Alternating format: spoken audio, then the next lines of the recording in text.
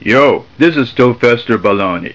I'm thinking about making a movie on the Armenian Genocide, specifically the novel The 40 Days of Musa, whatever. It's about history. And the Turkish deniers say, what's the evidence that the Turks exterminated Armenians? They say Turks and Armenians lived peacefully for centuries, so what the fuck? Well, I did my research and I'm going to show you the evidence. Not that we need much, because they're Turks, the Muslims, and everybody knows they love to kill poor, unarmed, innocent Christians. And what more do you need to know? But, okay, the evidence. Like this guy, Lord Bryce. He was a lord like me. I was a lord of Flatbush. And lords don't lie. He said 800,000 Armenians were killed by the Turks. I don't know how he knew that, because he was in England at the time, but it was printed in the New York Times, so you know it's got to be true. His assistant, Arnold Toynbee, wrote the Blue Book, which he said was entirely based on missionary and Armenian testimony. And what more do you need? God-fearing missionaries and Armenians don't lie. Then we got Britain, Russia, and France fighting the Turks, and they issued a May 1915 declaration that Turkey had better cut it out with the killing, otherwise they'd pay.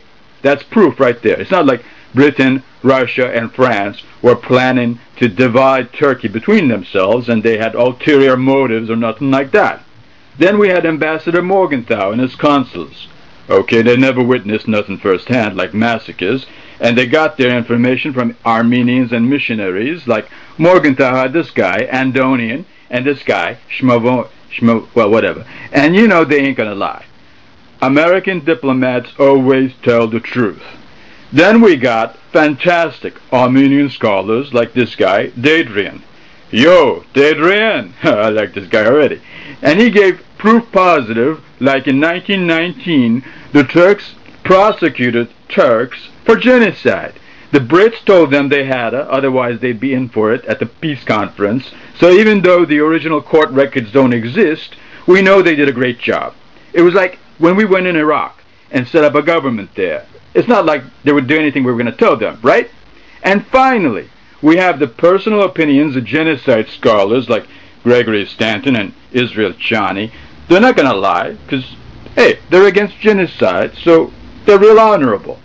As we all know from my first Rambo movie, anyone who fires the first shot is guilty, and the barbaric Turks obviously had it in for the Armenians, and they couldn't even do a good job, because most Armenians survived. As I said in First Blood. They drew first blood, not me.